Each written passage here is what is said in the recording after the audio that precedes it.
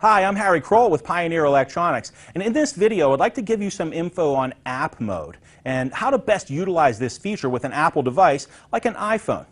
Keep in mind that app mode is compatible with iPhone 4 and iPod Touch 5th generation. That's the one with the front-facing camera. Pioneer's app mode is available on our entire lineup of navigation, AVH, and MVH products. It allows users to easily access and enjoy app-based content from their Apple device, all using the interface or the display on the Pioneer head unit. This includes both video and audio-based applications from your Apple device. Now, it's no secret that we don't want our customers watching video while they're behind the wheel. But check this out.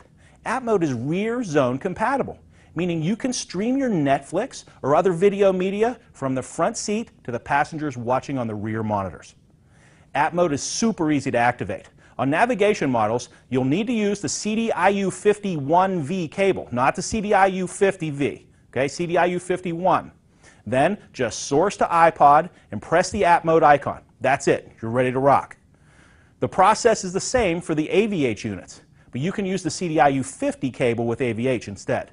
On the MVH models, make sure you're connected with the CDIU50V and source to iPod. Press the center of the 7-way rotary commander, then select Control Mode and confirm your selection. App Mode is another way that Pioneer is embracing the evolving smartphone market.